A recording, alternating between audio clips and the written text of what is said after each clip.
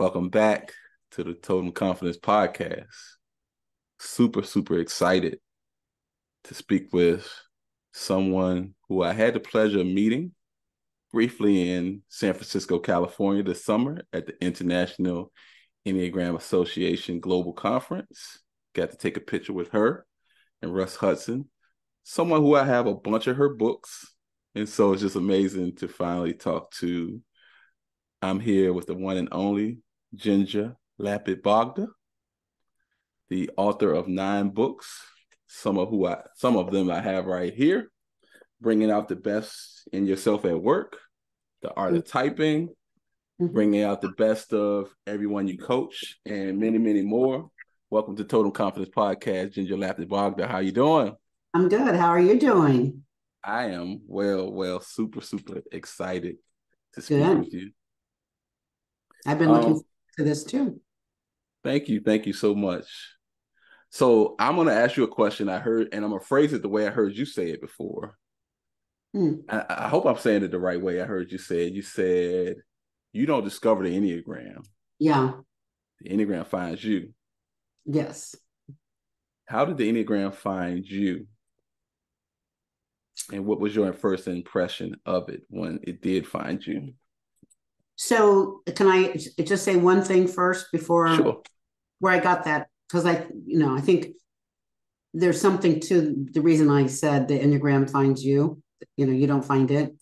So I work in the professional arena with I work directly with organizations, profits, not-for-profits, but I also do a lot of training of Enneagram professionals who want to teach, coach, train, consult with the Enneagram.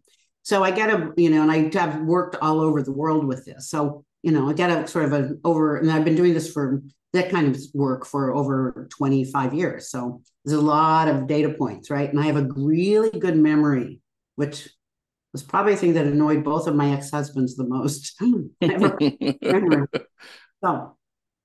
So one of the things that I had noticed, and it wasn't that too far into this, was that most of the people who would come to my programs who were really sincerely wanting to learn the Enneagram, work with it, etc.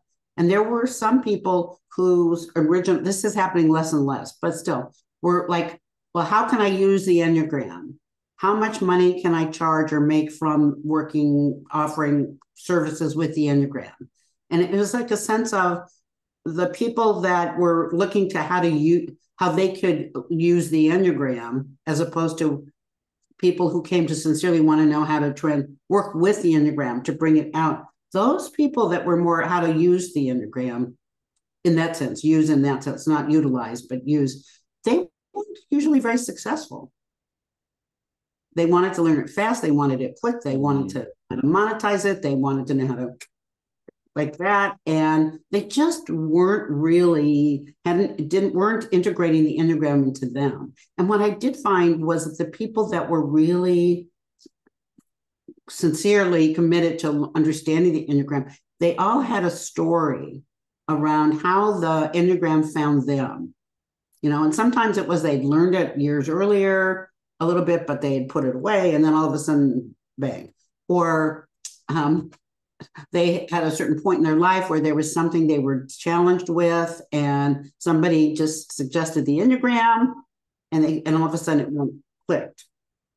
Sometimes they would say, often came in threes. They would hear the Enneagram from this person, they'd see something about the Enneagram in that setting, and then there was a third, and they go, okay, I guess I'm supposed to explore this. So that's why I say the Enneagram finds you, and then if you understand it that way, and you embrace the Enneagram way, then it's like what you're going to actually be doing with the Enneagram as it works through you. What is your particular way that you're going to be working with the Enneagram? It's almost like it uses us instead of we use it in that sense, So obviously you found some calling in podcasting, right? Yeah. That's why So to your question, how did the Enneagram find me? Okay. So when I was in my late 30s, I had a couple of people that I knew from college, university, or that they had actually gone to Eureka, the original Eureka program down in, South America, Chile.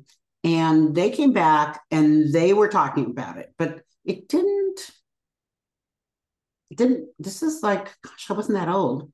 It didn't click with me like, oh, I want to learn this, right? Or I want to know this, or I want to this, right? And I had a strong attachment because I went to college at the University of California, Santa Barbara, and I had a lot of friends in the Bay Area. It still, I had lived in the Bay Area even during, but it never, I don't know, even in Berkeley, I was living in Berkeley. That's with the hotbed during that era, but it never sort of came to me that way. I should have, could have, why didn't it, But then when I was in my 40s, I was already a trained coach, a trained trainer, a consultant. I was an OD consultant. I had a lot of experience, and there's a growth center that you might have heard of called Esalen that's in Big Sur, California. It was where Claudio and the original group kind of got together and then went down to Chile to Rica, right? So I had been I was trained as a Gestalt therapist prior to that time, and I had worked at Esalen, not as a trainer, but it was I was a gate guard, right? But I really had a lot of friends there, and et cetera. So that was in my late 20s. So I'd always gone back there for different kinds of programs because they have really good programs and they have wonderful food and it's residential and it's beautiful. And all right. So I was just wanting to do something to relax. And I wanted to go to Esalen. So I looked at their catalog of courses. And because I had been through just about almost every growth and spiritual thing that had been offered at that time space, the Enneagram popped out at me during the time I was free. It was a window. And I didn't know anything about it. And it was being taught by Helen Palmer, and I didn't know anything about her. But I decided, which I always did, I would go up to Esalen. I'd go to a program. If I didn't like the program, I could just sit on a hill, or sit in the communal space with food and have, granola or something.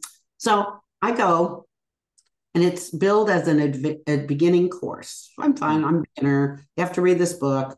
All right. Now, you'll think this is funny because I think it's funny. Maybe you won't, but so I get into the meeting room, and it's all like it's being held in this place called the Roundhouse, where Fritz Perls used to do he was the father of Gestalt training. He used to do his work there. And it's really high up on the hill. And there's pillows all against the wall. So it's very cool. And then I'm sitting there reading this book, and I'm sitting on the wall. So I'm on the floor. This woman comes in, and she comes over to me. She's standing above me, and she reaches her hand out, and she says, "I don't know who you are, but I like you."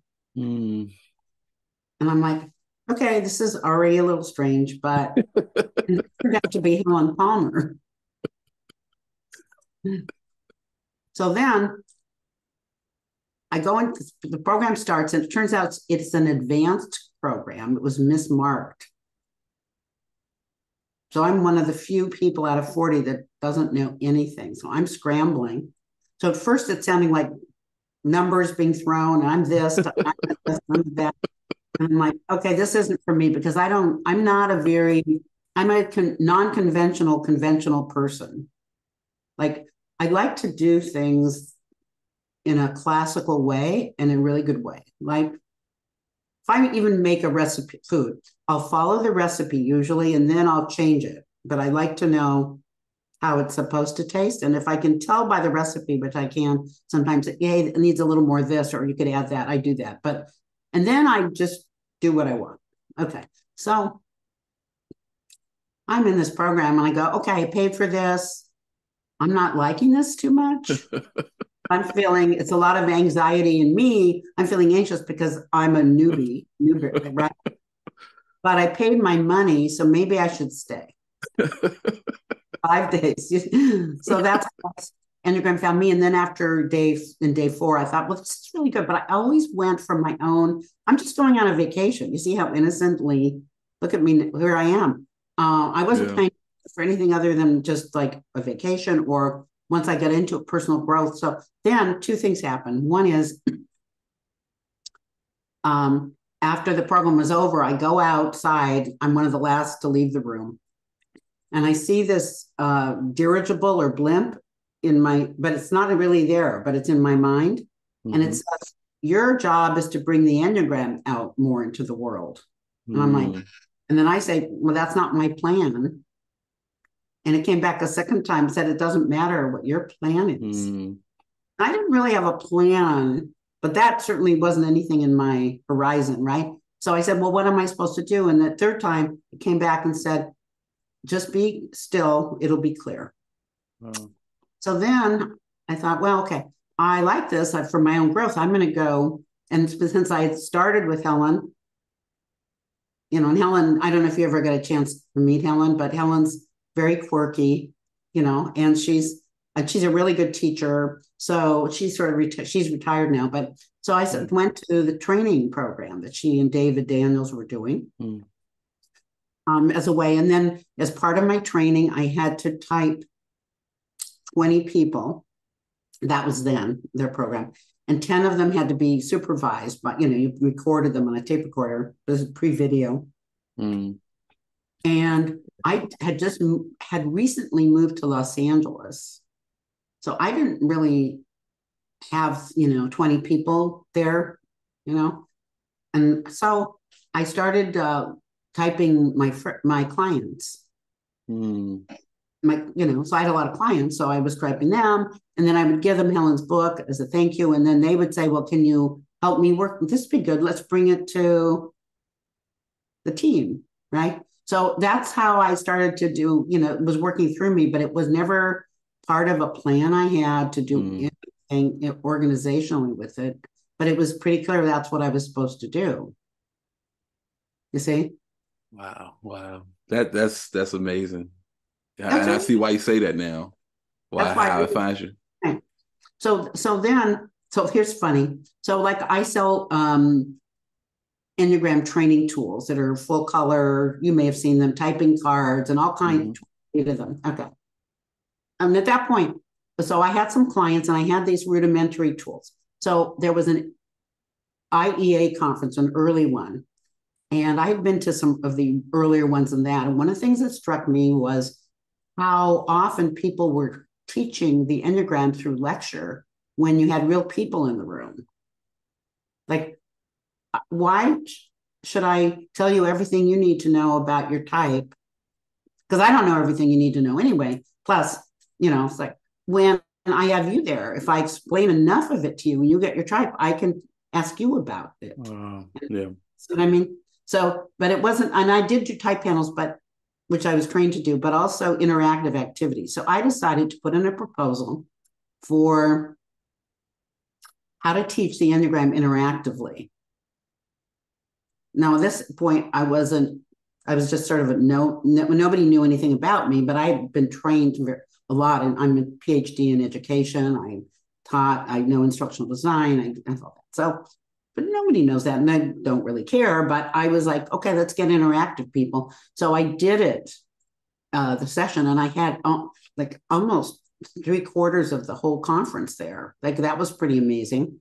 And then I had just come from a client, and I had some of my very rudimentary training tools with me. So people said, well, what do you use? So I showed them a few. So then it was over. So then after the session, I got bombarded. People just sort of came up to the podium. Can I buy these tools? And I wasn't selling them. I had no idea what to charge. But I was like, I felt like a belly dancer, where you belly dance. But, belly dancers, they dance and then people put money in their pocket. And so I said, okay, well, how about this? And people were stuffing my pocket with money. And it wasn't the money. It was like, okay, I guess there's a need for this. Yeah. And that's the need to help people learn how to teach the Enneagram in interactive ways, not just lecture only or not just type panels only. I don't mean lecture is helpful, type panels are really helpful. But there's more to it than that. So that's sort of how I came to this. And then I've written these books like, well, there needs to be a book on how to apply it, the basics. I mean, Michael Goldberg wrote a really good book, Getting Your Boss's Number. It had the 2 titles to it. And it was really good descriptive, but it wasn't so like, okay, activity based, So I was like, I had this background and this is how you put it into action. So that was my first book to bring out the best in yourself at work. And every book has just followed that. Sort of like, is there a need for this? Is it a need I can fill and want to? So I write these books and, write a lot of books, but writing isn't my thing that I love, really. I just do it as feels more like a service to the Enneagram or something, but that's through me, right? It's like the Enneagram through me. Your book, I'm glad you brought up your book. Was that the first book? Did I read somewhere? I was just making sure that I'm not making up stuff, but bringing out the best in yourself at work. Was that the first book endorsed by Claudio Naranjo? Yeah. How did that come about? Because I'm learning the history, and I know he wasn't very keen on putting it out the way the Enneagram had become out in the public like that. Yeah. Are you asking why did he endorse my book? Yes. That is a good question. I've been on a number of podcasts, nobody's asked me that question. But that's a question I really want to answer. Okay. So Claudio had never endorsed an Enneagram book prior to mine. Okay. So now I met Claudio because I was on the IEA board and I was the conference co-chair in the early 2000s. And Judith Searle was my other co-chair. And we were and it was going to be in Santa Monica because we both lived there. So we said, well, we want to have a really great conference. We need a really good keynoter and a really good endnoter. So what we did was we sat at lunch and we said, who do we want? We said, let's ask Claudio. Now, she knew him. I didn't. And the prevailing thought was, he would never come. Okay. But we said we should ask anyway. So we asked, and he said yes. Wow. And why he hadn't come was because he had never been asked to be a keynoter. Wow. Wow. Wow. He would have come if he was given it. Yeah. But there was also some stuff in the Enneagram community at the time where they didn't really some people didn't want him there. I mean, a lot of people really did. Okay. Mm-hmm. So they were, well, Judith and I didn't care. In fact, I got yelled at by some people. I remember getting yelled at by somebody. I will not say who it was, but how dare you invite Claudio? Yeah, and I'm like pulling the phone, like so far away from my ear. And then the person was like, I just let them yell at me. And then they said, I really like working with you because you can deal with conflict or something. And I'm like, I'm thinking little thought bubble, you should see what I'm doing, Yeah. But there was controversy around this. So, but that gets into why did Claudio endorse my book? Okay. So Claudio comes in the IEA. We treated him to and some people he brought to a dinner at that point in Santa Monica. My ex-husband was a member of the beach club and it was right on. So we said, well, and they had good food and it was fair, really good pricing, right? So we treated him, we had a board and him there. So that's where I met him. Now, at this dinner that I was kind of hosting, but not sort of hosting. Yeah. Okay. So I didn't drive him to this dinner, but the car that drove him broke down. So he ended up getting to the dinner, but he needed a ride back. So, and he asked me, or somehow I ended up being the ride back. Okay. So we're driving along. It's not very long. And he says to me, how do people, now he's very bilingual. He's Spanish speaking, perfect English, speaks, he was a Renaissance man. So he says, how do you people feel about my coming here? And I said, this is where, I guess somebody told you I was an honest person. Yes. Yeah. So I tell them what I think. And I said, well, there will be some people that would prefer that you weren't here. But most of the people here will be quite happy and some thrilled that you're here. Yeah. So the people that are not happy about it, they aren't going to say anything and they will not be upfront, so you don't need to worry about that, but there will be that. And we're aware of it, but that's okay. We want you here. Okay. Now that he said, I asked somebody else the question and they told me, oh, everybody's so excited. He said, but I knew that wasn't true, but you told me that. It's like, yeah. So Claudio took a liking to me because he saw me as a truthful person. Right. Now, at that point, he didn't know I had a Gestalt background. He was the master Gestalt person. He was supposed to be the next coming of Fritz Perls until he found the Enneagram, and then that was the end of that. But so, it's like he and I had I was never as proficient as he was, right? But it's a mindset, the Gestalt way of thinking. And I was trained by really good people, and I was real proficient in it, but Claudio's the master. So we had a lot more in common in terms of our orientation to even doing sometimes people see some of the work I do and they'll go, oh, you learned this from Claudio. It's like, no, it's a Gestalt way of handling these kinds of things. All right. So then the IA board decided, since it was really nice to have Claudio there and he stayed the whole time. And then what happened is the board decided that they would want, and this during the conference, would Claudio come back the next year and do a pre-conference on subtypes? Because he was the holder of most of the really good information on subtypes. Yeah. And they decided that I should be the one to ask him.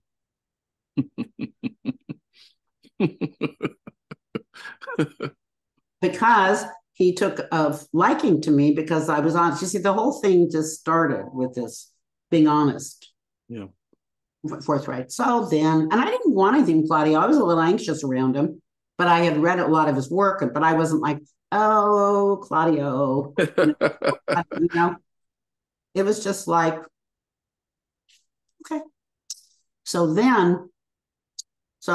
then they put another person with me who was from Italy because they thought the multinational who's on the board. So he and I went and talked to Claudio. And really, I did most of the talking because I did. And I negotiated with Claudio to come to the next year and bring 27 people with him, one of each subtype, to work with us. We negotiated. I remember that was kind of fun. And then Andrea Isaacs was on the board at the time. So then we handed that off to the actual logistics of it to Andrea. But I did the agreement, if you will.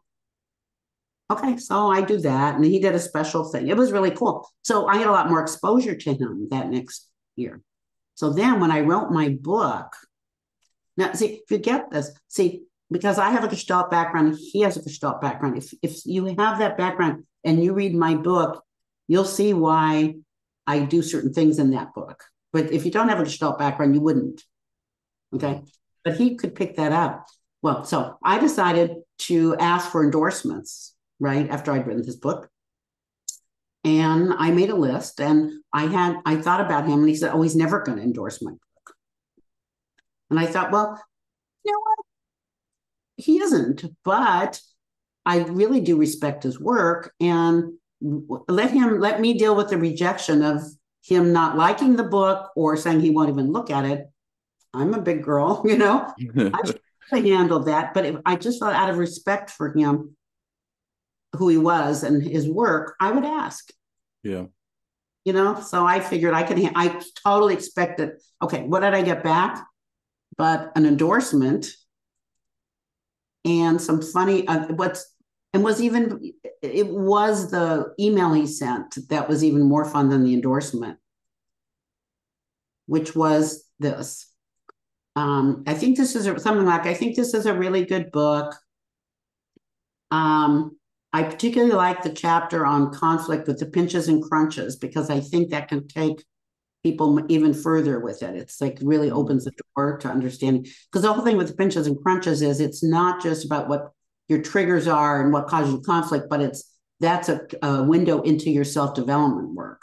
Because that's your trigger. So we tend to think it's about the other person, because I got triggered because you did that. But actually, if you take responsibility for yourself, you see, it's my trigger. How does that relate to my type? And that's what that chapter is about. And that's why I'm saying that's a very Gestalt way of understanding this. That's what he got. And then he said, the only thing I take issue with is referring to the type 2 as the helper or the giver or something. And I'm like, I'm racking my brain. Like, I read my book over and over again to see what that was, but he still endorsed it, right? Yeah.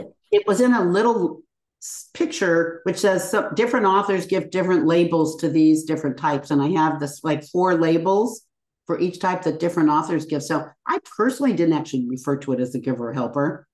It was just saying that, that was the label that often people gave, So, but he picked that up. Do you realize the level at which he scrutinized that book to pick that up? Wow. Yeah. It's a small little word on a little graphic. I mean, a lot of people skip over the, things. He knows the Enneagram. Why would he read it in that level of detail? But he did. So, but I never use the word giver or helper for the type 2 anyway. And the reason he said that is because he said, and I totally agree with him, it gets the 2 out of the responsibility that there's a giving to get. Okay. Totally agreed with 2. So anyway, so that's my story. That's it. It's a really a window into maybe me, into Claudio, into the history of the Enneagram, more modern, his relationship to the IEA. I lead with a type 5 energy, and one of the things that stuck out to me was we do want to be invited. We act like we're above it, but we really do want to be asked. Yeah. And so the fact that you asked him and included him, and then was honest with him, we don't relish in being outcast for real. It's just kind of like we accept that. So that just hit home with me, just kind of leading with the same energy. I want to go back a little bit. First of all, that was a fascinating story. I appreciate you sharing that in the detail. I'm really intrigued with the history early on as far as establishing in America. So thank you for taking the time to share that with me. You spoke about that you were already working with organizations prior to the Enneagram finding you. So that was a natural thing for you to bring something that you learned that was useful into what you were already doing. What was there a fear that the Enneagram was a little too esoteric, because you're dealing with 2 different areas, business, and then you're dealing with the Enneagram, this thing with this weird symbol. Was there ever any trepidation on your part of, well, are people going to misunderstand this? They're going to think I'm out of there, like when you initially started bringing it into organizations? Well, so your question has me going into sort of 3 or 4 different areas. So one area is, I would have to say the basic answer is no. It was early on though, so that could be. But see, at that time, and I think I wasn't the only consultant trainer who was in this position. I already had clients that trusted me. So if I said something might be useful, they would often be willing to try it. And that's how, in the early stages, the Enneagram got brought into organizations.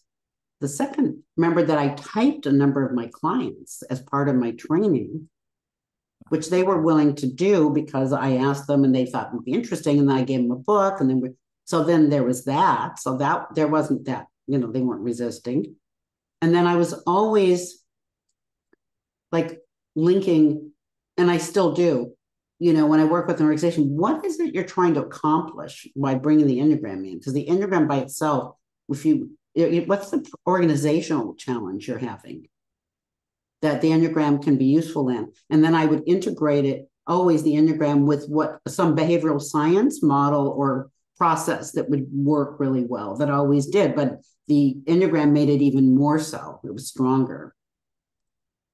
So there were companies, but that would, maybe if I broaden this out, we did I have a network, the Enneagram and Business Network, that I started, I think, in 2009.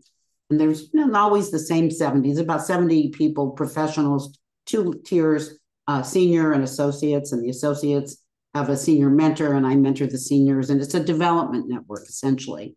And I created it because people were asking how to work with me, and I just didn't know how to, it's like, I don't have that much bandwidth. It's just me, right? Or mentor. It's like, how do I do that? Which is also why the trainer programs that I do. But so I'm like, at that point in time, the people that were using the Enneagram in organization, a lot of them already had clients that they were working with. But we did a benchmark study in 2011, and we did in-depth interviews with over 70 consultants and leaders about how to bring the Enneagram in. And, we found a lot of good things, but essentially the Enneagram was early use, which is where people are willing to take the risk. They're the innovators. There's stages of innovation. So the innovators would bring it in. And usually it wasn't human resources that was bringing it in sometimes, but often it was a leader who had been exposed to the Enneagram somehow. Or a consultant that the organization worked with, and they trusted the consultant or the trainer. And then it started to take hold. And it's now expanded, quite dramatically over 20 years. Wow. Have you ever encountered a situation where somebody's just so skeptical, especially like doing a presentation? And how do you, if so, how do you handle that? Like somebody that's in a key position and they're just so skeptical because maybe they're so closed-minded. Yeah, that happens. I wish I could say it's never happened to me. Typically, when I get brought in, I'm working with that key person who's bringing me in. So that is not an issue because they're already wanting it. What can be an issue, though, is if there's another person in this, say, group or the team who is a dominant personality and really doesn't like it, and the leader isn't well respected or strong enough, that person can push back, and they'll sometimes push back on. I've had that happen once where they push back on me, where they're really trying to push back on the leader. It was easier to push back on me and the Enneagram than to push back on the leader. I've had that happen. Now, sometimes people are skeptical, and it's not because of this agenda.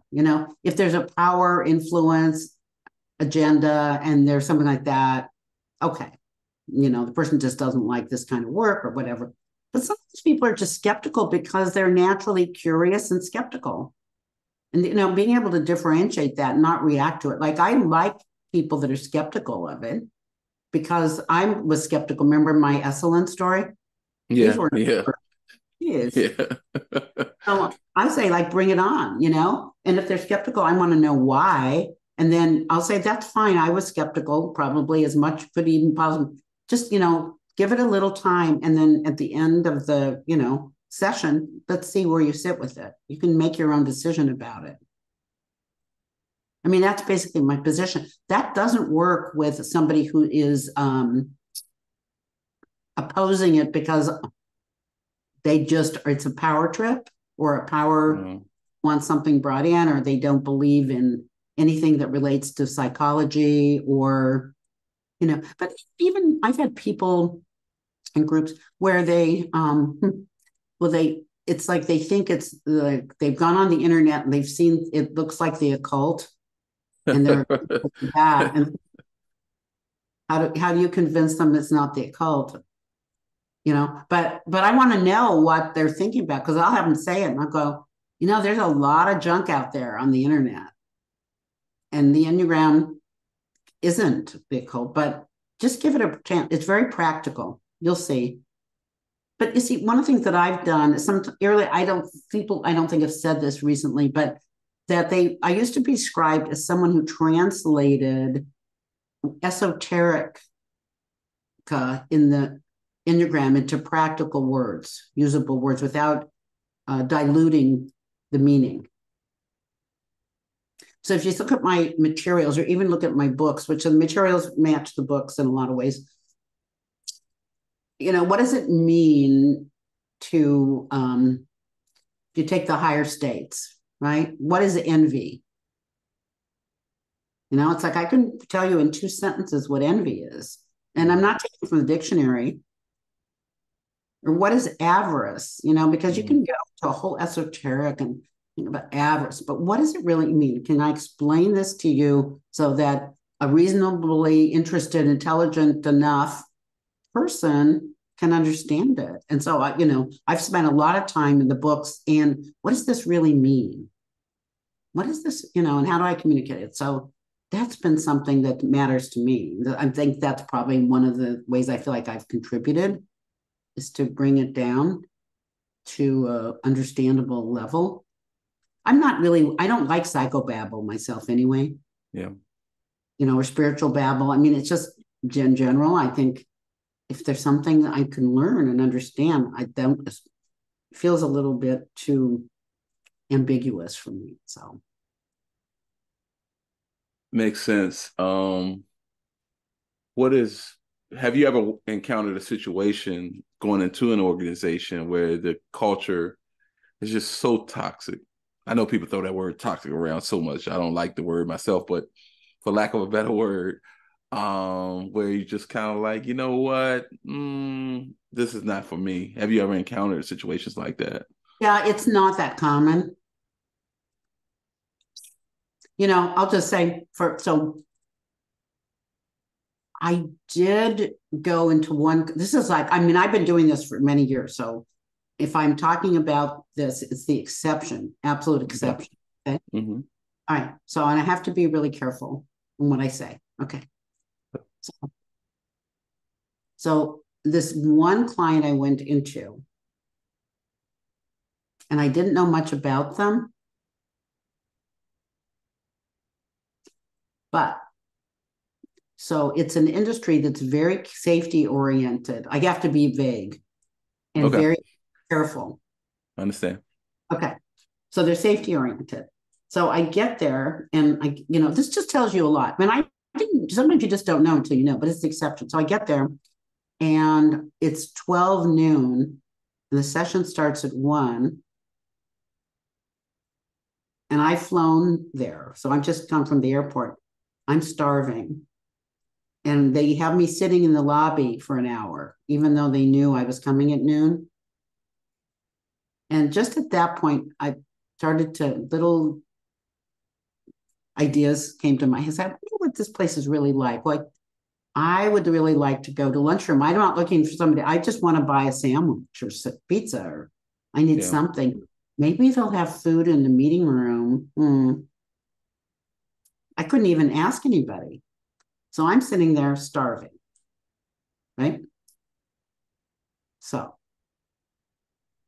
I'm one of these people, when I get hungry, I really need to have something. It doesn't even have to be a lot, even crackers, anything. So I get into the room, and there's no food. And there's no time for me to get food. And on the session, I get told that they have to spend the first 40 minutes of it's a half-day session on the Enneagram. They have to do a check-in, and this is what their check-in does. So, and they have to tape everything on the floor, all the wires, so nobody trips. Like super taping things down, which is not a bad idea, but it was like over taped. And then they're going to lead at the session. They do a safety check. There's like 10, 12 people in the room. Everybody has to share their best safety moment since the last time they met. Now, I'm like, what is this? Like, I'm still. So what they're sharing is, I forgot my helmet when I went onto the thing, but somebody lent me theirs. And okay, they're sharing these moments, but I swear several of them were in tears over stories like this. I'm like, okay, why are they getting so emotional over these stories? Like, this is not like I saved somebody I can get emotional, right? I'm not, but they just didn't seem like big deals. And this is how they're spending their time. So now my time's cut down. So now, and in this case, they had a 9 leader who I talked to, was lovely, but she wasn't very assertive. Yeah. Some 9s can be very assertive when they get, but she hadn't got to that place in her life. And so I'm teaching it, and there's this pair there, and the man is an 8, and the woman is a 1. Mm. And they're talking, they're just participants, but they're just talking nonstop while I'm talking. And I see what this is, because he's like, they're like trying to distract from the program. And then they'll come in and ask me a question, and I just answered the question. So I'm now repeating what I've just said to the whole group. And this is getting on so obvious. So I finally said, look, I don't know what to do here, but, so that didn't really stop them. But it wasn't, I think, a very effective session, because it felt like it was a very toxic environment, where it's a very passive aggressive way of taking shots at the leader, asserting their power and dominance, and not sort of a little cowardly too, it's like they couldn't even do it, and sabotaging the experience for other people there who wanted to learn. Right. That happened. I couldn't do anything about it. I tried. I mean, maybe I've thought about that. That was years ago, but like, what would I have done differently? I asked a lot of the questions going in, but nobody told me about this dynamic. I think they were wanting the Enneagram to help people stop that stuff, but sometimes they don't even know how to name it, or they don't, So anyways, things like that can happen, but it's not the norm. I appreciate you sharing that. That's because a lot of times these experiences you have to build off of. You need these negative, because every experience is not going to be positive. So I appreciate you sharing that. I want to talk about coaching. And in your book, in the introduction of your book, Bringing Out the Best in Everyone You Coach, you said with the proliferation of coaches worldwide, it's important to understand what coaching is, how it works, and how to ensure that it actually produces results. There are so many people calling themselves coaches. There are online courses. You can just sit through a course and call yourself a coach. So in a very basic way, what is your definition of a coach? Well, there's a role of coach, and then there's ethics of coaching. Well, there's a role, there's operating practices, there's ethics that go with it, and there's training people should have, right? So the problem is, yes, anybody, they don't even have to go through any training. They can just say they're a coach, because what are they actually doing? Are they just telling people what they think? Are they just listening to people? What are they doing? So a coach is someone who has a role to guide and support and help someone else with certain areas of we call it goals, right? Intentions, goals, that there's an agreement that you're going to help them with a specific to achieve, if you can,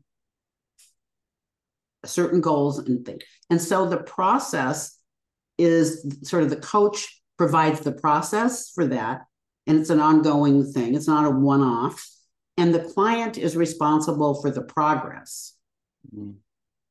So, and then in the role, it's like, just for example, can you coach your kids? No. Now, as a verb, you can coach your kids. Mm. As a noun, you're not your kid's coach, and you shouldn't be. You're their dad. Yeah. And there's a role that goes with dad that isn't the same as the role that goes with coach. The coach does not have any agenda whatsoever for the client, except that the client makes progress if they can, but they are doing all the thinking through. And the coach asks a lot of questions, gives feedback. There's a lot of techniques involved. Does maybe takes them on a guided imagery. Offers some feedback that's not advice, but is feedback around something. But that's not what dads do or moms. Yeah. You might listen and you can say, hey, that's going to get you in trouble if you do that. This is what I would do, maybe, or do you want to hear what I would do? I mean, that's what parents do, right? Yeah. Yeah. Yeah. It's not what a coach does. And if the client says, well, what would you do, coach? The coach would say, I want to hear first what you would do and what you think different paths are. It's a whole different approach. It takes a lot of discipline. It takes skills. It takes staying in role. Should you be coaching friends? No. Mm. As a verb, you can. As a noun, no, because the relationship or the role of the friend, you're supposed to support the person. You're supposed to, and friends, the confidentiality boundaries are different. So, for example, in this, you're a 5, so I know you have like strong boundaries around confidentiality. But Absolutely. the coaching role, the coach is supposed to be as close to absolutely confidential as possible. Mm. So, which all coaches don't, but as soon as you do, you're transgressing and violating and hurting trust. Friends, now just if you take, say, your friends, you probably expect confidentiality from, right? But I don't. And if I find out they've said something that I wish they hadn't, I go, I wish I'd told them not to say that. And then I'll talk to them, why did you say that? But friends are, might share something with another. Yeah. Not out of bounds, but it would be if you were the coach. Oh, I see. Not okay. Right? Totally not okay. Here's another great example. So suppose you have 2 friends and one thinks they're coaching you when you're talking to them, and another friend's, I'm really worried about, because then the friend says, oh, that's okay because they're going through a hard time now. That's what friends do, right? But a coach should never do that. If the person were your coach, they would never say that you're going through a hard time, give them some space. Because so it's a whole different role. And there's practices and ethics and skills and training. But yeah, that's what I would say. That's a pretty good start anyway. What are the characteristics of a good coach? Let's say they're adhering to those code of ethics and everything. What does a person, and I know these are very generic questions because you go really in depth in this book, bringing out the best in the people you coach. But just on a very basic level, what are some of the characteristics of a good coach? That you're able to help the client very early on establish what their coaching desires and intentions are. And that those are things that you think you can help them do. So your skill set, right, and attitude set and all that, you're aligned, that the match is good, but it's clear where you're going and clear about how often you're going to meet, being clear about the parameters, how often you're going to meet, what's the structure, if there's money involved, what's that, how is that done? Also, the third thing would be being able to develop rapport, because your client needs to trust you and feel comfortable with you, right? So, and the coach's job is to help that happen. And that requires a bit of versatility because different clients need different things, especially in the front end. And that has a lot to do with type, but not just, right? So if you have a client, this is an example, we'll keep type out of it. who's in a big crisis and is coming to you. They might be over trusting or under trusting, depending on, right? You need to be tuned into that and be able to help them with that. So other things that make really great coaches, doing your own work. There's a lot of coaches get into, I'm better than you because I'm your coach, and that's not true. I'm more developed. I don't need to do much more development because I'm working with you and helping all these other people. It's like the cobbler's children have no shoes and the accountant doesn't have their taxes in on time, and that kind of thing. Yeah. Coach needs to be really engaged in their own personal work so that they actually can help, because you can't help somebody beyond what you've done yourself. Ooh. Yeah. Your self-development, your self-mastery, you can't. Plus, then there's always the issues of projection and transference, and how you're and being overreactive. I had a coaching client. And I don't mean to say I'm so developed. I mean, I might be, I might not be. It's not the point. But I have this client, and I really liked working with her, and I hadn't heard from her in a while, but she'd been sick and stuff. And so we got back together, and she paid me in advance for reasons she wanted to, right? There's a reason that she wanted to, it had to do with the cycle of the business and where she had money in the budget and stuff like that. So probably not even the main point. But anyway, so I get with her and we're talking, and all of a sudden I just kind of feel like she wants to be talking to me, but she doesn't really want coaching. And it wasn't, see, now that situation, some coaches might take it personally. Like, oh, she doesn't want me to coach her anymore. My attitude is, I can feel there's a shift here. I can feel she doesn't really want coaching. I don't think it's personal. Could be. Let me ask and inquire. So I raised it with her. I said, let me ask you if this makes sense, to continue coaching. And then what it turned out would be is, and I have to be careful because of confidentiality boundaries, but there were 2 areas in her life, one personal and one professional, that had been triggering her to go into coaching.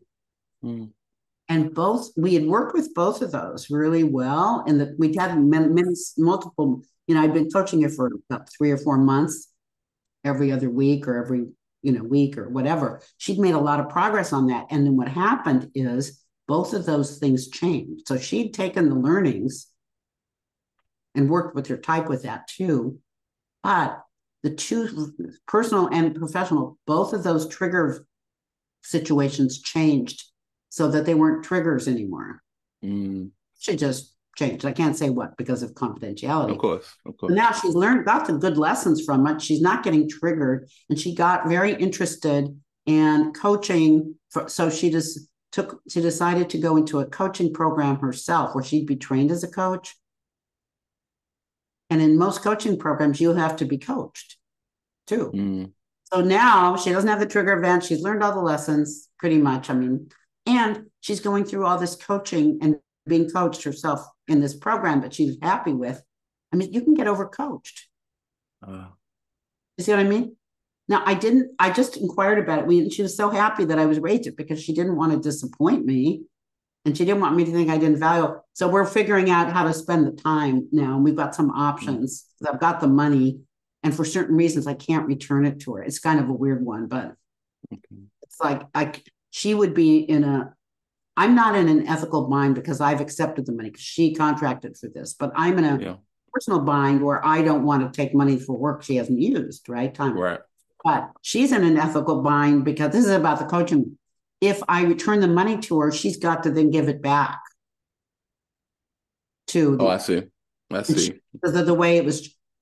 And that's not something that would get her in some hot water to say, organizations are weird that way. So we've got to figure out a way to use the money because she's happy if I just keep it. I'm not. We're figuring it out. But you see, that's just the role boundaries, but it's getting clear. And, I didn't take it personally. I want to ask you as we bring it to a close, I'm very respectful of your time. What drives you? What what is the thing that motivates you? Because you've been doing this for a while, and I'm sure it's Mhm. evolved over the time, but like, what is the thing about your work that you love that it's like it feeds you? Well, I think if you had asked me this 10 years ago, I might have a different answer. And 10 years prior to that, a different answer, and, et cetera. So all I can really answer is what does that what feeds me now? What, because I have been thinking a lot about that. Um, so what does it? So what I get really charged up or excited about is I have this network, the Enneagram and Business Network that I mentioned, and it's like really helping them develop to be really great at what they do, greater and greater. Personal development, professional. We do programs. I mentor. There's just a lot, and they're doing great, and I'm really proud of what they do, and they're independent of me. Too. I mean, it's not like so that that. The other one is being really creative. What sort of continuing to have offerings where I feel they're of value in the Enneagram or the Enneagram organizational world, where I'm using my creativity. So it's like, because I'm a pretty creative person. And so, and I like visuals too, and metaphor and all that. So, it's like, and Gwen, who works with as my creative, we call her the creative director and ops manager, but she's very graphical. So we have fun working on stuff together. And it might be writing, using poetry or finding this, or so it's like it's these multimodal things are kind of feed me. You've worked with a lot of people, and you Mm-hmm. mentioned Helen Palmer, David Daniels, and one of your books you were talking about Don Richard Riso. Um, what stands out to you as far as just I'll talk about these two people, Helen Palmer and Don Richard Riso. Some of the things that you learned from them. If you had to boil it down to right now, I'm asking you just something that came from you from Helen Palmer that she shared with you and Don Richard Riso that just stuck with you over the years. Yeah, that's easy actually, because two things from one from each came. So the one of the things from Helen was that each of the 9 types is a mimic for what were tuned into but feel a loss of at the spiritual level. And it's the person, each of the types is a mimic, a poor mimic of that. And that because it's a mimic of that, and because you can only find what they're missing in this more spiritual or universal world, the mimicking actually takes them really far away, further and further away. So, Mm. for example, the one which is like holy perfection, right? So they try to make everything perfect themselves, others, their environments. And the more you're finding all these mistakes and everything, the more you move away from understanding that holy perfection is accepting that everything is perfect just as it is, and the Mm. flaws into that, you see? And so it's like that for each of the 9 types. So and I teach that way, and I think that way, and I write that way. And I learned that really early on from Helen. And now from Don, because Don, I was influenced by him theoretically, and I'd read all his books, but really we were personal friends. We were like Mm. the personal friends. There's a whole story there, but I won't, no time, and I wouldn't tell it anyway. But we used to talk on the phone. I mean, we would just chat about, philosophy, Enneagram, if there was some pricing of things going, you just name it, it was okay. So one of the things that he told me, this we were talking about, I was probably saying, Don, I'm concerned about this going on in the Enneagram community. It's one of those conversations, which were Yeah. good either way. But he said to me, Ginger, don't worry about the Enneagram. It's more powerful than any of us. Mm. Mm. That's beautiful. That's beautiful. My final question to you, because I could actually talk to you probably for 3 hours, but I'm not. Hopefully we could talk again. But going and seeing the evolution of the Enneagram over the years, seeing the more, I guess, kind of seeing that it's become popular. And what would you say to the new people coming into the Enneagram who want to teach, as far as to how would you guide these new people to actually become quality teachers and not so much the, because you see all types of articles, the fly by night stuff, the very superficial stuff. What would you say to people who are entering this work as far as teaching? What would be your guidance to them as far as to give quality service to the people who are there teaching? I think it would be to ask that question of themselves. How do I provide quality teaching to those whom I touch? And to keep, and there's a technique of it's a repeating question. How else do I add quality, right? Mm. How else, if you're not asking that question, doesn't matter what I say. And those are people that are using the Enneagram. You're not actually allowing the Enneagram to use them. They're using it for fun. They're using it for engagement with others. They're using it for tripping out about how cool they are, right? Those are not, they're using it to make money if they can. They're using it to become famous. I would say this about people that want to be famous in the Enneagram. Do you realize that we are really in a small pond? Like, even if you're famous, what does it really do for you to be famous in a small pond? Mm. But I'm going to say, because I know your daughter, you said she's into K-pop. Yeah. So I'm going to bring in K-pop and end on this one because it's funny. But BTS is like probably one of the most famous K-pop groups. And I don't know them personally, and I know, all that. So, but they don't seem to be getting into any trouble, and they seem to be really good at what they do and all that. But the head of it, let me guess, RM, okay. He was interviewed with all the rest of them. He said, "Hey, how do you guys stay grounded and not get your ego using, right? Because nobody's ever really choose them. You can see another." And he said, "Well, it's really simple." He said, 50% of our success is because of our fans. They call them the army. Mm-hmm. That's 50%. Now there's 7 of us. So each of us has 5%. That's 35. Right? So you add 50 and 7, then you go up to 85. So the rest of it is our agency.